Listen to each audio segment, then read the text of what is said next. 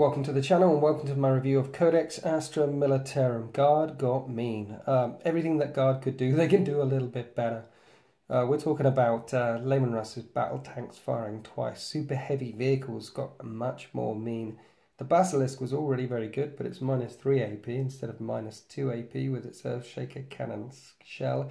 There are some frightening combos and stratagems in here as well. Some stratagems will allow you, and combos will allow you to fire Overwatch on 4s and re-roll to hit and re-roll to wound. You've got stratagems where you can outflank Lehman Russes if you want to. It is a good book. There are no new models in here, but the layout in here is much better than the index, and they've combined stuff from the Sisters bit and from the Tech Priest bit. And I should also mention as well that the Militarum Tempestus sit firmly within this book as well. They've got Militarum Tempestus essentially have their own regiment keyword, just like all the other regiments, but the layout's very good. It's a good book. Give you some idea of the layout here. This is the index with we've got troops, elites, heavies, elites. It's all a bit scattered all over the place. But over here you'll find all your troops together. There's the Primaris Psyker, see, after the HQ, he's now a HQ, and then troops, Militarum Tempestus Scions coming in here, Master of Ordnance, Platoon Commanders, goes on to Elites, Sergeant Harker, Militarum Tempestus Command Squads in the Elites, and Ministorum Priests and Crusaders in Elites. So you can see Crusaders and Priests and Harker and the Command Squad, these 4 bits here were in 3 different parts of the index over here, but it clearly goes from HQ to troops to elites through the book. The layout is so much easier to follow than this, jumping through different sections. I like it. Big thank you to Games Workshop for allowing me to preview this book early. It's up for pre-order on the day you're watching this, if you watch this on the day I release this video, and it's up for sale next Saturday. If you're watching this in a month's time, then it is up for sale already. So thanks to Games Workshop for that. No, I can't show you every single page in this book, or they'll tell me off, so don't ask. But I can tell you that a lot of the points costs in here, as ever, there's been points costs adjusted, and nearly all of them are going down. So the biggest drops are the Baneblade, Shadow Sword, and the Hellhammer have all gone down by 40 points. Valkyrie's down by 20 points. Hydra's down by 10 points. Lehman Russ is down by 10 points. And Lehman Russ has got mean as well, so that's pretty good. Some tweaks with some of the weapon systems as well. Hotshot volley guns down by 3 points. Melter cannon down by 15 points. Plasma gun was 15 points, but it's 13 points if you bring it on a veteran, or only 7 points for a plasma gun if you bring it on a model that hits on a 4-up rather than a 3-up. So not many points, tweaks, changes between 12 and 14 overall, I think. But they're all down, which is good. We like that. Anyway, let's dive into it. So I haven't read the narrative yet, so I can't tell you about the narrative because I can't tell you how many times I've read Imperial Guard narrative. A lot is the answer. Very interested to read some of these histories here to see if they bring in the fall of Cadia into this book as well, and how that ties in with the narrative. What I did do is jump straight away to all the rules at the back of the book and start reading them rather solidly. So let's get to the rules section. There are no new models, I think I mentioned that, but they've done what they did before in making some converted models and sticking pictures of the converted models in here. Let me find them. Yes, I was looking straight at the page there. Here are some kit bash models that Games Workshop have put together. They did this in the Grey Knight book as well. These aren't new, these are just models that they have made up. Anyway, on to the main rules. The regiment keyword. So just like Space Marine chapters or the Legion words from the Chaos Space Marines or from the Forge World keywords, you now have a keyword, a regiment keyword, which means something. And if you're Militarum Tempestus, then Militarum Tempestus becomes your regiment keyword. And the way to benefit from a regiment keyword is everything in that detachment must have that regiment keyword, with some exceptions, such as Ogrins and Commissars, and we'll get to them later on. It tells you rather clearly what the exceptions are. So unlike, say, the Space Marine Codex, where everything in it must be the same chapter. In here, you can have stuff from, you can have 50% of your regiment could be Kachans or could be Cadians, and the other 50% of that detachment could have auxiliary troops in and Ogryns in and other things in it, and you will still benefit from the regiment keyword. And here are the orders. We know what the orders do. However, here are some regiment orders which you can get depending on what regiment you pick. But even before we jump into that, we'll jump into grinding advanced. Games Workshop leaked this one already. This is the rule that you get for Lehman Russ battle tanks, which means if you move and fire, you don't suffer a minus to hit with the main turret on your Lehman Russ battle tank. It's basically always hitting on a 4 when it moves and fires. But if a Lehman Russ battle tank moves under half of its movement, no matter how damaged it is, it can fire that gun twice. So that's just crazy good stuff, so long as it hits the same unit. So a Lehman Russ main battle tank firing its battle cannon will roll 2d6 instead of 1d6 firing at the same unit twice. If you've got a Punisher gun on there, that'll be 40 shots rattling into that unit, which is it's crazy good. We can see these Lehman Russes slowly making their way up the table now, booming away. If you've got a Vanquisher was 1 shot firing all the way across the battle grid. It stays still. Let's face it, Vanquishers rarely ever move. You're firing twice with that tank-killing weaponry. Grinding Advance has changed. Let's have a look through these orders. So, Cadian Tank Order. Tank orders only apply to tanks, Talons and Cadians. But essentially for your Cadian troops, you re-roll the die when determining the number of attacks the ordered model can make with a turret weapon as described in the Grinding Advanced ability above. So turret weapons with Grinding Advanced ability, normally it might be a D6 for a Plasma Annihilator or a Lehman Russ Battle Cannon. You can re-roll it. And if you're firing twice, you can re-roll the dice and then re-roll it, and then roll the dice and then re-roll it. It's going to be a frightening number of shots. Catachans can re-roll the dice when determining the number of the number of attacks the ordered unit can make with flamers and heavy weapons, heavy flamers. And you don't get cover from them when firing, because if you're in cover and you're hitting someone with a heavy flamer, it's -1 AP at the moment.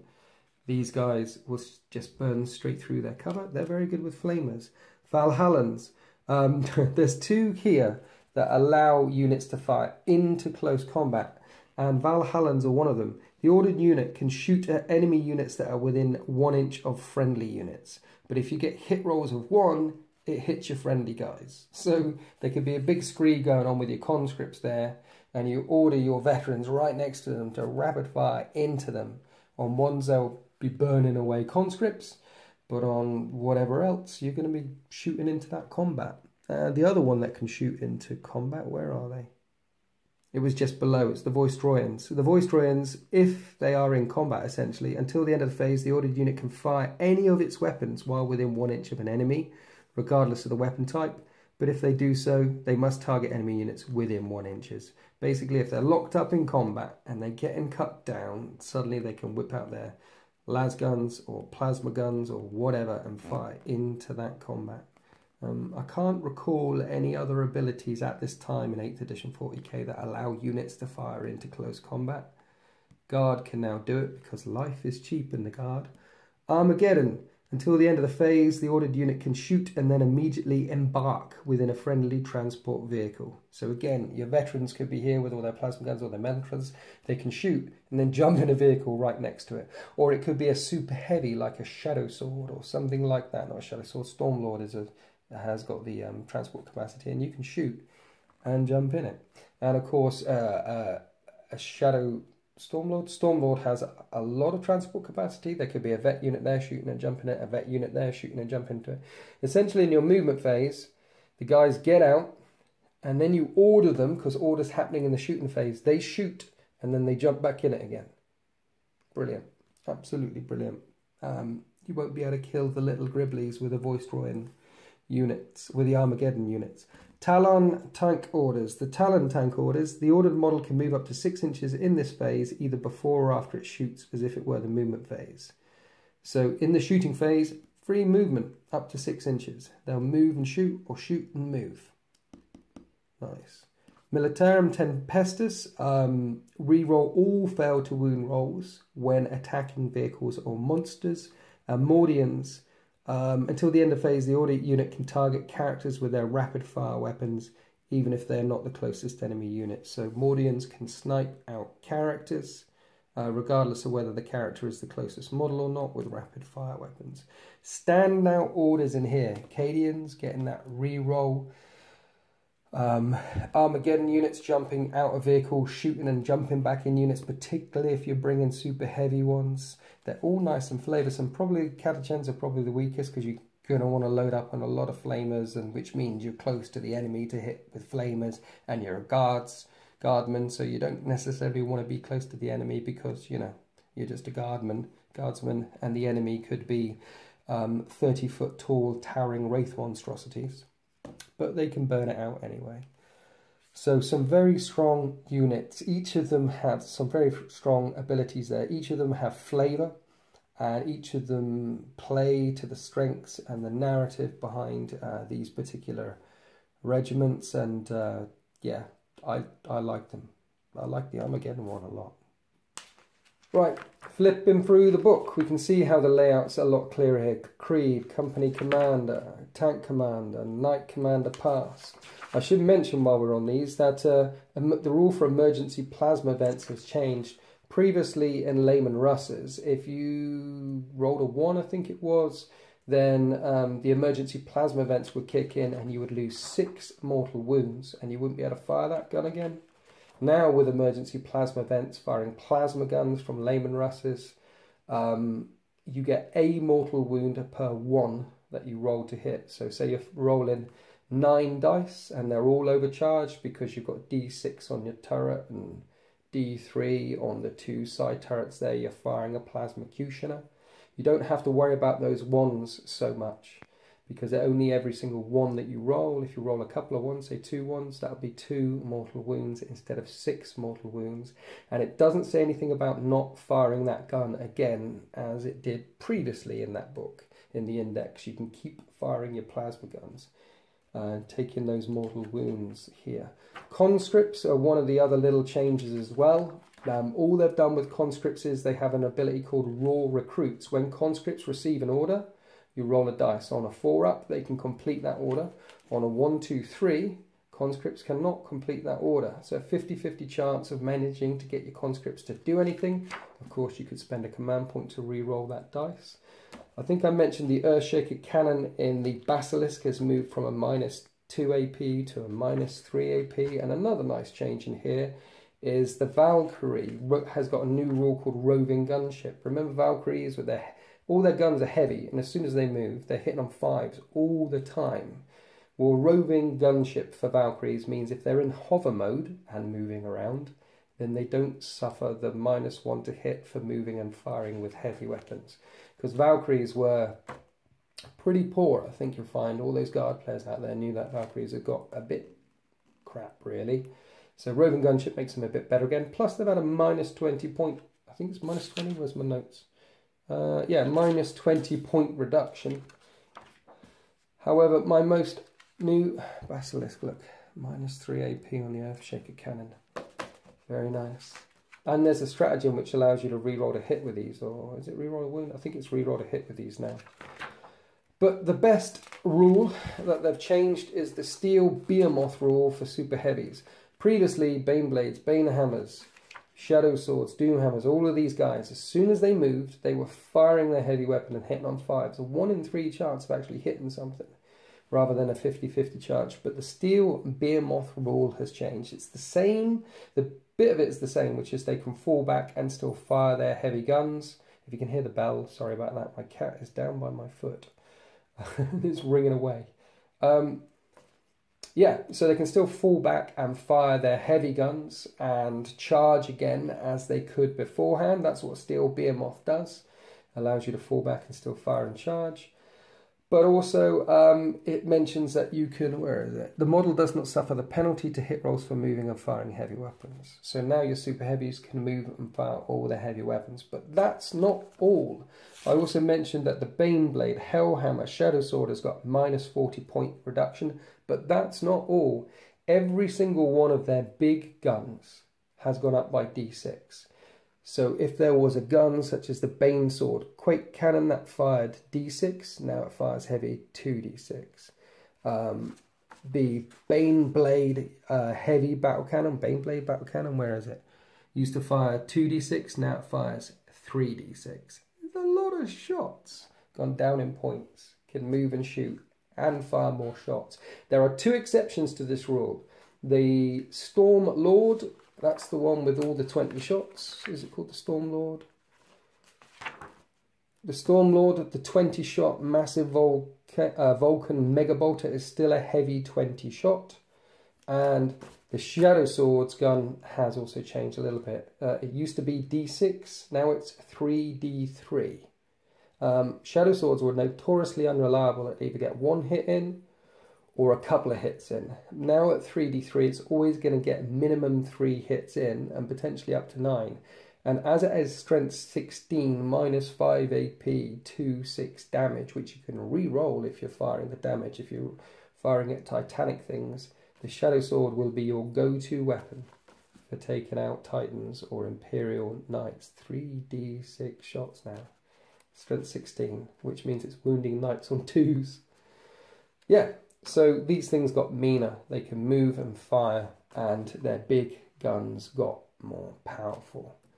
I think that's the changes, the primary changes that I saw in this book. There's probably 1 or 2 more tweaks in here that I missed. Rough Riders are not in this book, so if you want to bring them, you're going to have to get the index, get the data sheet from the index and use that. There's a couple of interesting additions like Ogrim Bodyguard. Nork Deldog is still here. There's good old Nork. But you can bring Ogrim Bodyguard now, which has the same loyal to the end rule. And here it's called Bodyguard. It still does exactly the same thing as Nork. Basically, if there's any characters within 3 inches of your Bodyguard, you can roll a dice, and on a 2-up, they'll take a mortal wound rather than your character. Previously, Nork was the only one that could do it, but if you want to keep more characters alive, then get more Ogrim Bodyguards. And it's a single model, and leave them in the back somewhere next to your dudes. And so when your platoon commanders or your company commanders are getting sniped by that Vindicare assassin across the other side of the battle grid, you've got a bodyguard next to it who can take the mortal wound for you instead.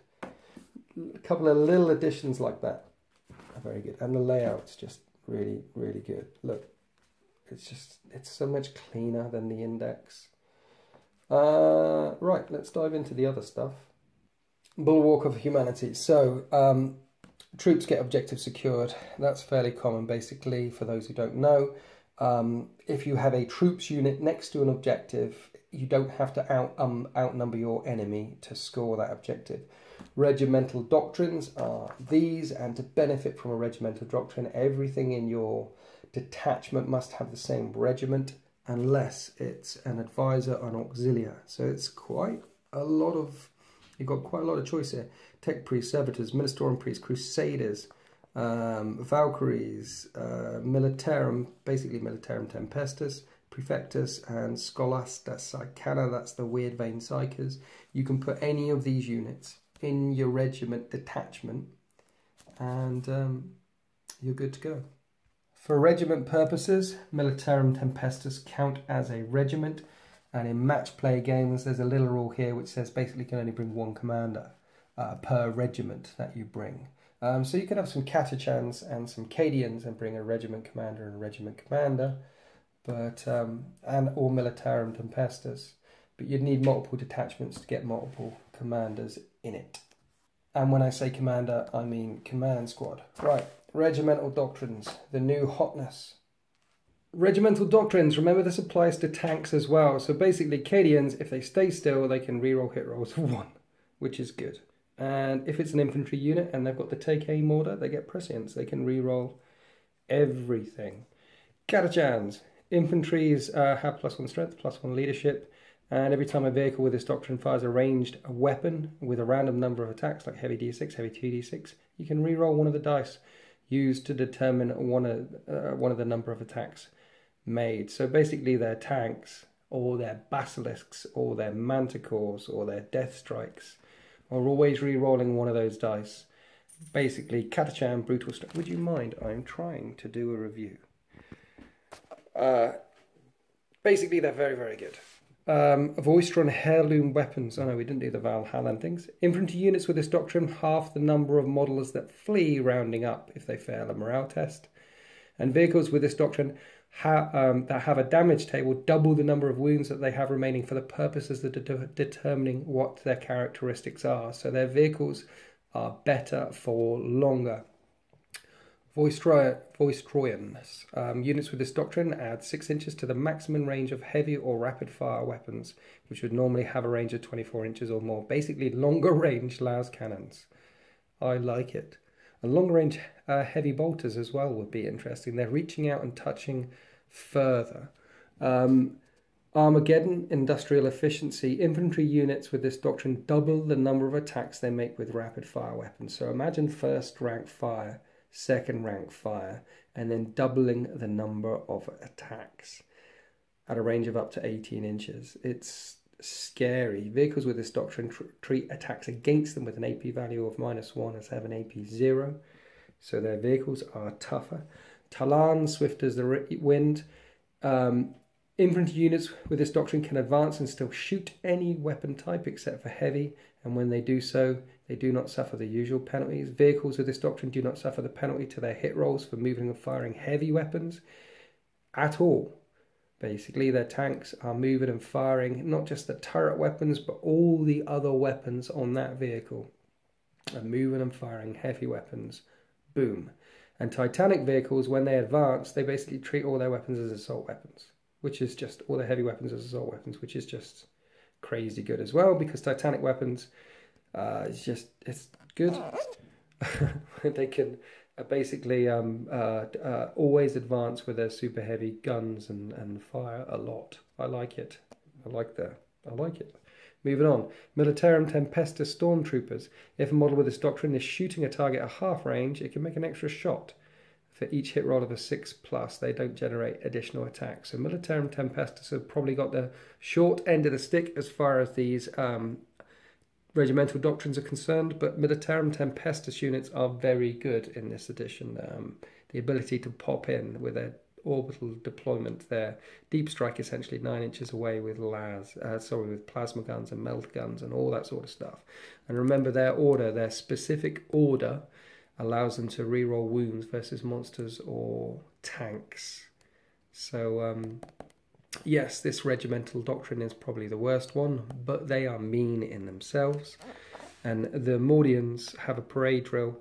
Basically, if the base of every model in an infantry unit is touching another model, then they're +1 leadership, and you can add 1 to the hit rolls for that unit when firing Overwatch. And vehicles add 1 when they fire Overwatch if they're within 3 inches of another friendly Mordian vehicle. So let's say you've got 3 Lehman Russ battle tanks with Punisher cannons on that are staying still. That's 40 shots, 120 shots, because they're all firing twice because of the grinding advance rules. And they're hitting on a +1. And you give them this strategy, defensive gunners. When that unit fires Overwatch, they hit on a 5/6 instead of only a 6. And then with this Mordian parade drill, they'll be hitting on a 4/5/6. That would be 100, if it was Punisher cannons, that'd be 120 shots hitting on a 4/5/6 when you charge them. And you could give them this.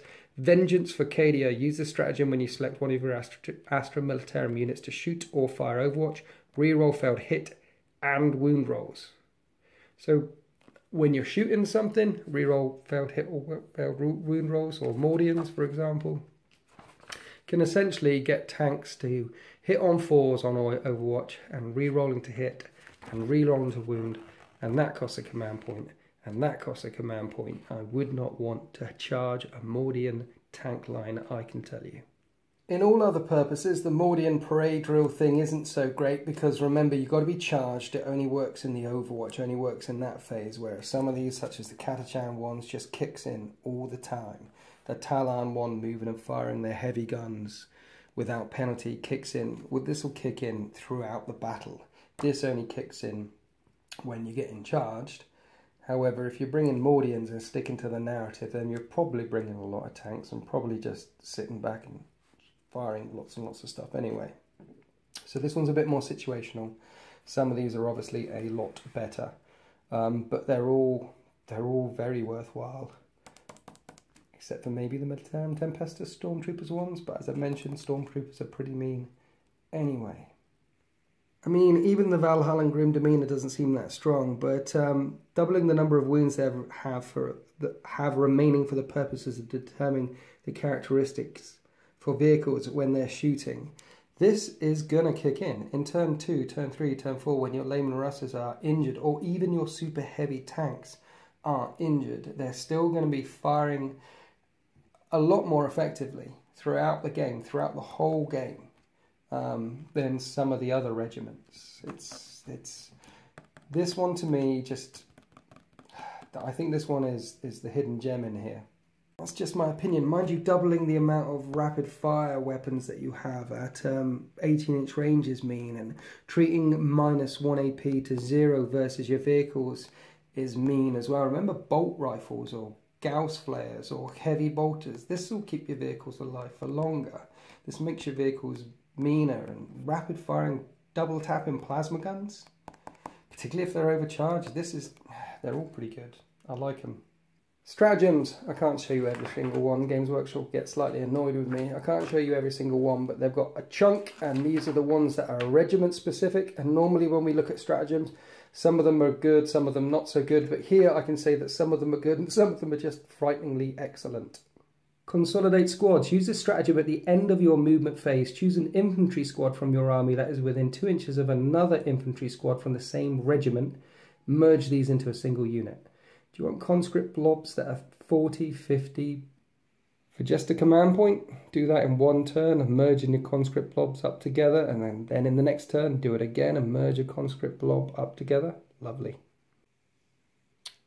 Oh yeah, this is the one that I mentioned earlier. Start a shooting phase, select a Basilisk or Wyvern, and they reroll fail to hit rolls with an aerial spotter for 2 command points. A bit pricey, but good. Mobile command vehicle, give orders from inside a Chimera. It's the regiment ones on the back that are very good. Cadian stratagem for 2 command points. After a Cadian unit from your army has inflicted an unsaved wound on an enemy unit, add 1 to all the hit rolls for other Cadian units that target the same enemy unit in this phase. So hitting on 3s all of a sudden, it's nice. Or the Voidstroyans, adding 1 to hit rolls. Remember, these stratagems can be used on super heavy vehicles as well. So your super heavy hitting on a 3. We're sending them this one. Send in the next wave. If an infantry unit has been wiped out, you can just bring it back on again. But perhaps the best stratagem here is the Talons ambush. 3 command points, and it should be.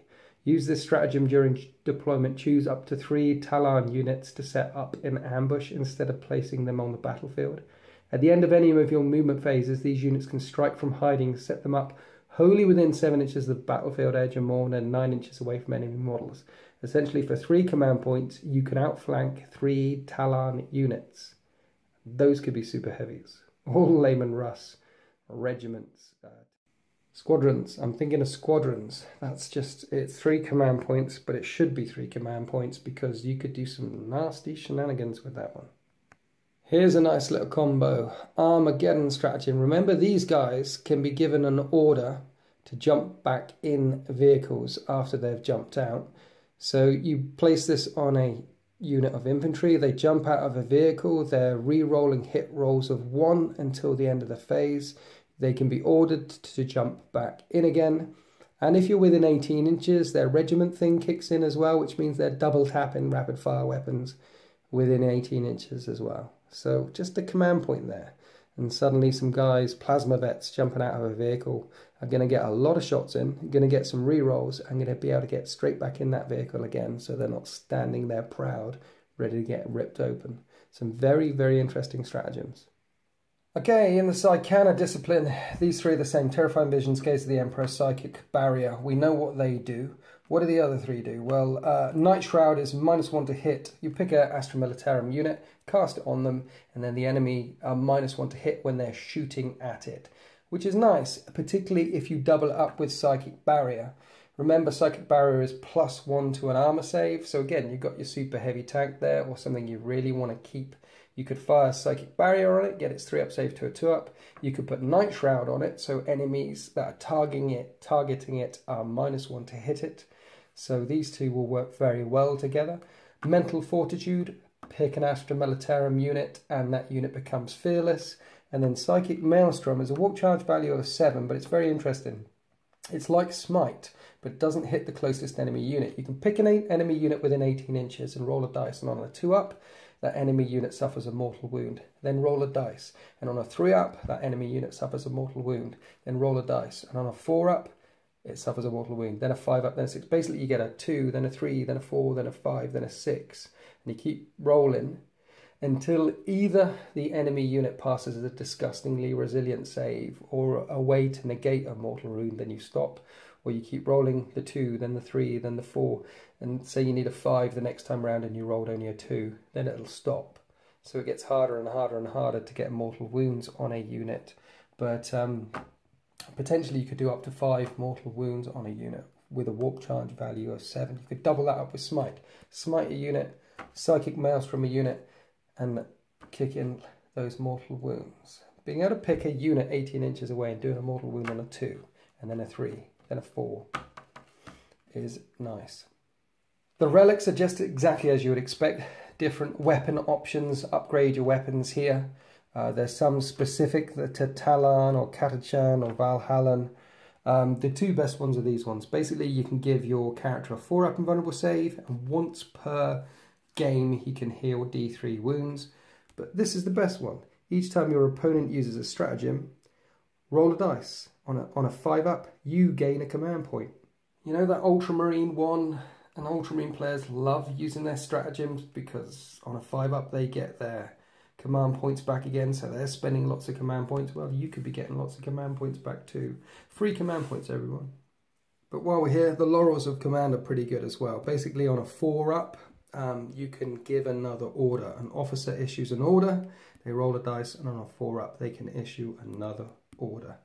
So some good relics here, exactly what you'd expect from the relics, and some of them are rather tasty.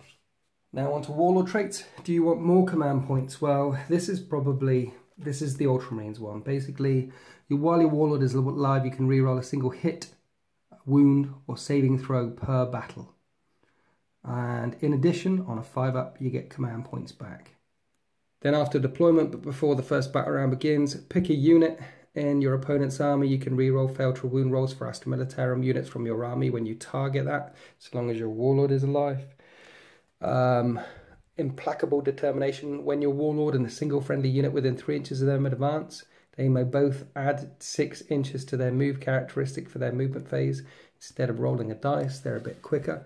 Draconian Discipline. You can reroll failed morale tests for Astra Militarum infantry within 6 inches of your Warlord. Bellowing Voice. Add 3 inches to the range of any abilities such as an Aura Discipline or Voice of Command.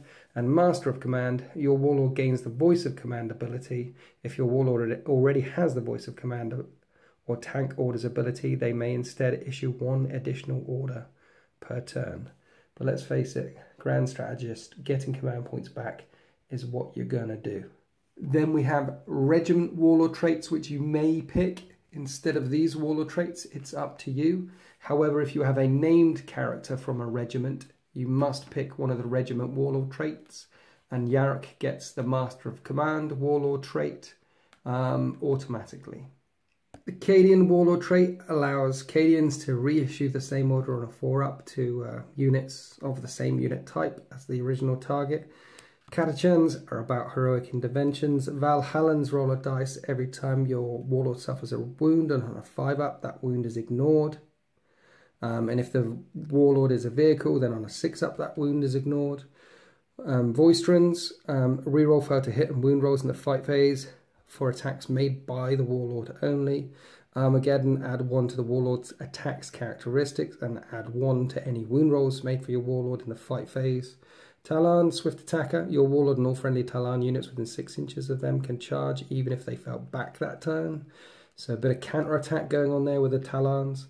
Militarum Tempestus, your warlord can attempt to deny one psychic power in each enemy psychic phase in the same manner as the Psyker. Again, very situational for these Militarum Tempestus. And Mordian, roll a dice for each model that flees from any friendly Mordian unit within 6 inches of your warlord in the morale phase. And on a 4-up, that model doesn't flee. Anyway, after the warlord traits, we have the points costs, and after the points costs, we have the specific tactical objectives for the guard, and that's it. And I wish I could go into more detail. I wish I could point the camera at every single page and tell you every little thing I can in this book, but I can't because, you know, copyright. It's also against the YouTube policy, and as well as Games Workshop getting very upset. So I can't do that. But what I can tell you, just from that overview more than a review, because let's face it, that was more of an overview than a review, is that this is a good book. Guard got mean. Layman Russ battle tanks are better now. They can move and fire more guns. Super heavy tanks are better now. They can move and fire their guns more resiliently. Building a list in here is going to be easier because of the way the book is ordered. You're getting regiment stuff for free. That's happening free. You're getting new orders, free orders for your regiments in here that you can give out additional orders. You're getting relics for free, and the points costs, the dozen or so points costs that have changed in here have all gone down. It's a solid piece of work. We haven't had Catachans and Cadian specific stuff since 2nd or 3rd, I forget when the Jungle Fighters rules and all that. It might have been 4th actually. We haven't had Imperial Guard specific regiments acting in different ways, in separate ways from each other for a long time now. Let me say it that way. It's been a long time. But now the flavour's back again. Now the way you can organise and move your regiments around is back again. You can build a Talon force which will be quicker and respond quicker than the Cadians. You can build a Mordian gun line ready to stand and fight to the bitter end. Or if you're Cadians, you'll be giving out orders more efficiently, more effectively, more routinely. It's Guard should play slightly differently to each other. And Guard were already doing well in 8th edition. They're going to do better. Anyway, that's my review. A little bit less salty than the last time. Thank you, Games Workshop, for giving me the book to review. If you want to support me, anyone out there, then I've now got a Patreon. Go to Winters SEO Patreon, and thank you very much. And thank you to all the patrons who already support me. Thank you, I really appreciate it. Anyway, Codex Astra Militarum, coming to a Games Workshop near you. Thanks for watching. Happy wargaming.